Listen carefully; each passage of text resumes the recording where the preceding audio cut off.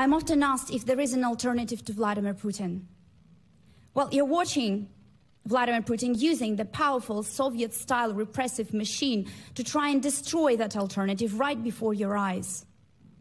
The regime targets the most courageous, the most principled, those Russians who risk not only their freedom, but very often their lives to show you that Russia can be different. That was the wife of Russian opposition activist and journalist Vladimir Kara-Murza. He's the 42-year-old Russian-British journalist who has spent the last 2 years behind bars in Russia after he was convicted of treason last year for denouncing the war in Ukraine.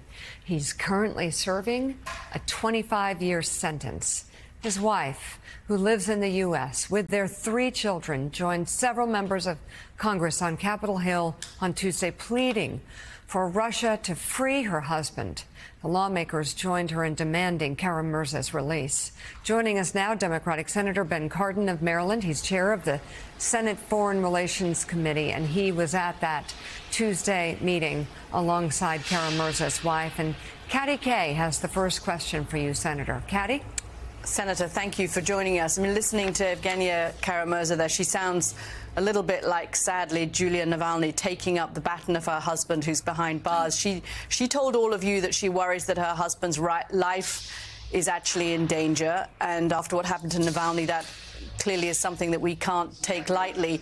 You said that he will never be forgotten, that you won't allow him to be forgotten. But what practically can the United States do in the case of somebody like Kara-Murza, who's spoken out against Ukraine and has been convicted on charges of treason? Well, first, it's good to be with you. Let me be clear. I think his life is at risk. Mr. Putin twice tried to poison Mr. Kara-Murza. So he's already been a target for potential being murdered. We know what happened to Mr. Navalny in prison. We know what happened to Mr. Magnitsky in prison.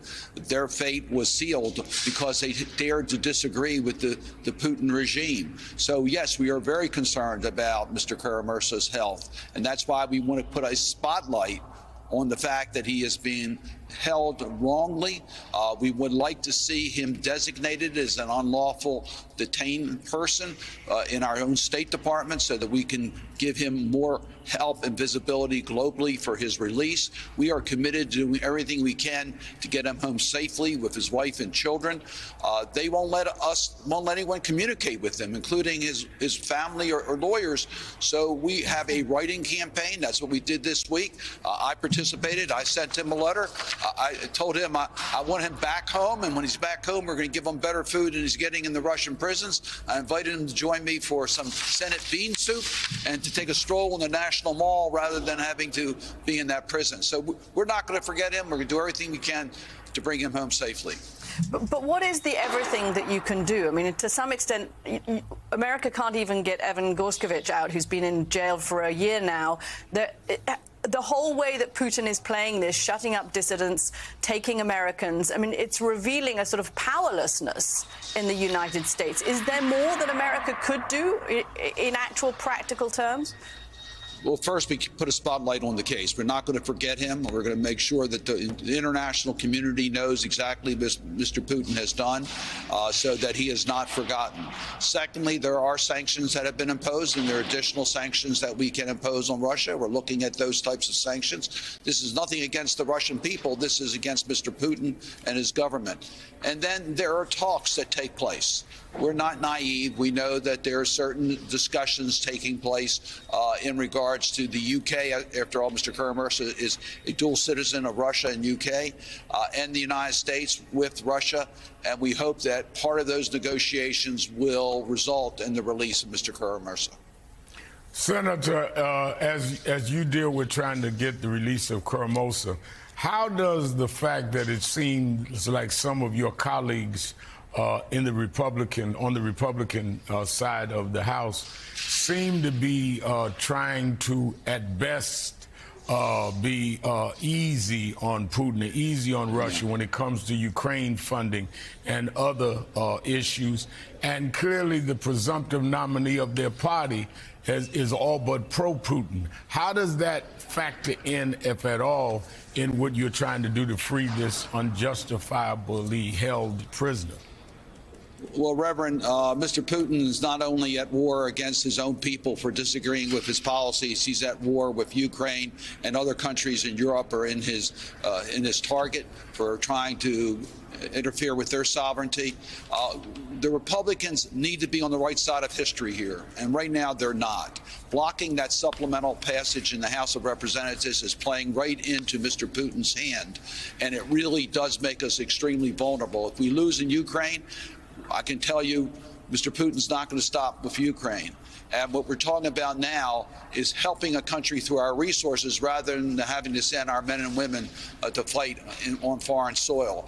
The Republicans need to understand how serious this is and how wrong they are to hold up that Ukraine aid. It's desperate, it's needed now, and there's no excuse for not taking a vote on the floor of the United States House of Representatives. And some military officials have estimated that if that aid doesn't come soon, Russia will soon have a 10-to-1 advantage in terms of military equipment and firepower. Senator, want to turn you to an issue closer to home, though. That, of course, is the Francis Scott Key Bridge, which collapsed outside of Baltimore just a few weeks ago. You have legislation.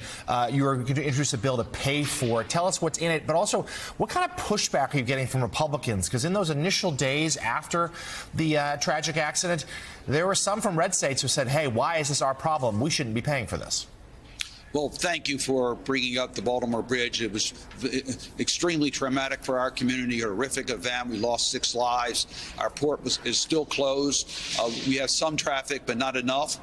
And, of course, the bridge needs to be replaced. I will be introducing legislation today with Senator Van Hollen, Congressman Mfume in the House, with our entire House delegation, bipartisan legislation, to authorize the replacement of the bridge, the cost of replacement at 100% federal share. That's what we've done in the past. It's a pretty simple bill. We make it clear that any of the recoveries in regards to liable individuals or insurance will go to reimburse the federal taxpayers, but we don't want that to delay the work in getting the bridge replaced.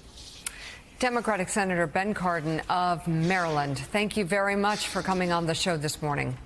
Hey everyone, MSNBC has a new and improved app. You'll get real-time alerts and analysis, live blogs, in-depth essays, video highlights, and the best 2024 election coverage. Download the new MSNBC app. Here's how to do it. You tap on the App Store on your phone. You hit search on the bottom right corner. You type in MSNBC. You click on the MSNBC app. You click on Get or the cloud icon and enjoy it.